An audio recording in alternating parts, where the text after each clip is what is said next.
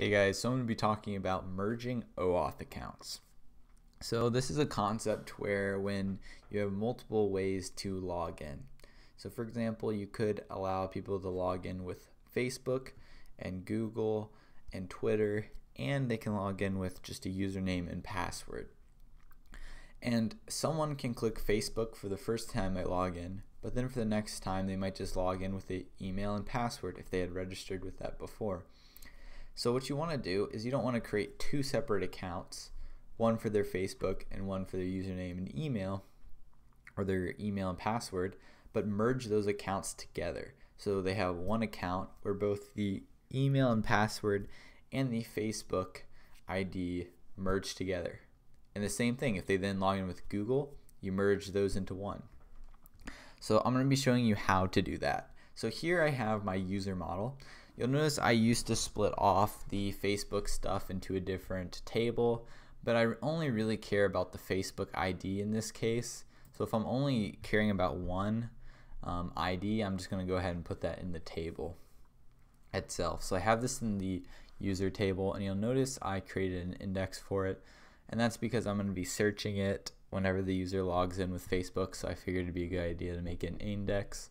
I could probably index the email field too, but I'm not sure if that's a good idea to index that as well, and it might be already indexed with because it's unique. I can't remember if it auto indexes or not.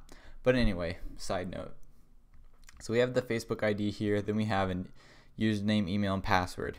Now we could replicate this. Let's say if we had a Facebook or a Twitter, this could be a Twitter ID, this could be a Google ID, any other OAuths that you want to do, you can do the same concept. And then what I'm using is Passport. If you've seen my earlier videos, I show you how to set this up, Passport with Facebook. That way you can do OAuth. I changed a little bit how it works. You'll notice also I'm using localhost. A guy posted in the comments showing how to do this. That's super nice. Basically, you do not need to do ngrok to test this locally. You can just have your callback URL to localhost. If you don't know what I'm talking about, don't worry about it. So here this is another important one. How do I merge accounts? I'm merging when the email is the same. So if I have a different email that I'm using for Twitter and than my Facebook, I can't really merge those accounts because you don't know if they're the same thing. You only really want to merge when they use the same email. So that's what we're doing. And to get the email from Facebook, we have to ask for the email scope, and then we say we want to get the ID and the email when we actually do OAuth with Facebook. So now there's three cases when the user clicks our OAuth button on our website. This is either their first time clicking the Facebook login button, they've logged in with Facebook before, or they have registered an account on our website with that email. So here's the first thing that happens. Profile is what we get back from the Facebook OAuth after they log in with their account. We get their email and their ID. So I'm storing the email value and the ID and ID. And then the first thing I'm doing is I'm going to search my database to see if the user is in the database at all. So I'm looking for an ID where the Facebook ID is that, or an email to see if this email is already in our database. So the first thing I check is if we even get a user back at all, if we have the ID or the email in the database. If we don't, we know this is their first time clicking the button, or that email is not associated with any accounts. So what we'll do is we go ahead and create a user for them, passing in the ID and the email, and then we just do the callback regularly. Now let's say they log in again, and they logged in previously with Facebook. We're going to check if they have a Facebook ID. If they already have a Facebook ID, that's fine. We keep going, right? We don't need to create another user account for them.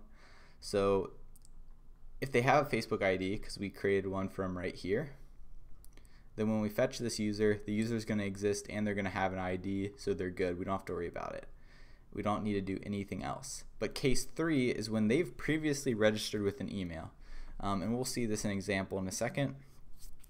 And when they've registered with an email, what we want to do is actually the Facebook ID is going to be null, right? Because they did not sign up with Facebook, they signed up with just an email. So then we just set the Facebook ID, which successfully merges the accounts together. So that's what this merge is doing here. I'm just updating this user and setting the ID. So let's see this in action and what this looks like. So here, right here is a little form. I'm going to go ahead and register. So I'm going to use my email here that is associated with my Facebook account. I'm going to go ahead and register. My registration worked. Now I'm going to come over here and log in. So if I were to log in with this account, let's see what my, first off, this is P-SQL, so I can look at the PostgreSQL database, and I'm just going to select the user, and we can kind of see here's the result. You notice we have this password here that's long, that's why this is stretching out, and the Facebook ID is right here, and it is blank. And let's just select a few fields so it's not so long. So ID, Facebook ID, username, email. Okay. And you'll notice how the Facebook ID is actually blank. And that's because, of course, we didn't log in with Facebook. So now when the user logs in with Facebook, we're going to know, hey, this email is the same one as the Facebook, and it'll fill this value in. So, but first let's log in. So, oops, I double clicked it, but the login worked. You'll notice our user ID is 1. And then if I log in with Facebook, I just redirect to home. You'll notice the user ID is 1. If we come back over here, we do a select. You'll notice how the Facebook ID is now filled in. And we only have one user still. We did not create a new user. So that's very important. So now I want to show you how this works the other way. So let's say they did Facebook first and then they registered for an account, because that can happen too. That's weird, but it can happen. The first case which I just showed you is more common. I'm just going to come down here and I have force true, which will reset the database for us. That way we can start over. And here's what the resolver now looks like. So if they logged in with Facebook first, we're going to be setting only the Facebook ID and email. So the username and the password are going to be null. So what I can do is I can check where the email and password, I could also check the username, but I didn't worry about it. But basically the password is null, but the email exists. So then we know there is a previous account that has that email. Well, not a previous account, they previously logged in with Facebook because the password's null. So then what we're doing is we already know this, they have a previous account, so we're just updating the username and password. Otherwise, if they don't have a previous account, they didn't log in with Facebook before, we just create the user regularly. So let's take a look at that. So I'm going to first log in with Facebook.